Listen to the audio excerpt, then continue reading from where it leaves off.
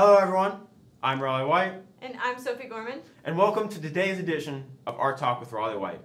So for this show, Sophie has brought in her necklace. So with that being said, let's go ahead, get right into it.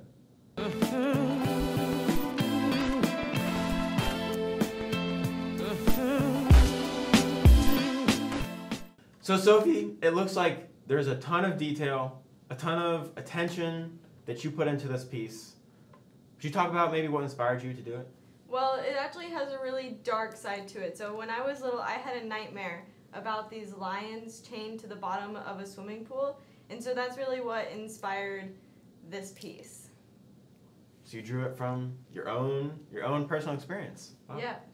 So now, like I said, there's a lot of stuff that went into it. What were the steps and procedures you had to take to get it done? Well, first off, it's a lot of drawing and sketching to make sure that I do not mess up cutting the pieces out.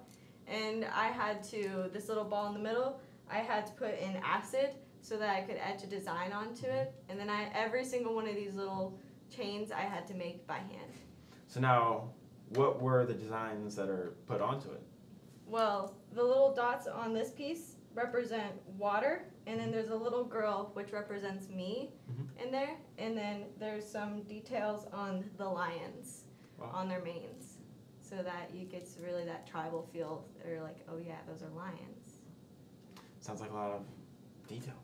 Yeah. What can others, and even yourself, what can you guys learn about this piece? Well, I was definitely very ambitious with this piece, and I think that can really help inspire other people. So if you have a good idea and you really believe in it, just go for it. Don't let time limits, don't let struggles or anything hold you back to something that you're very passionate about.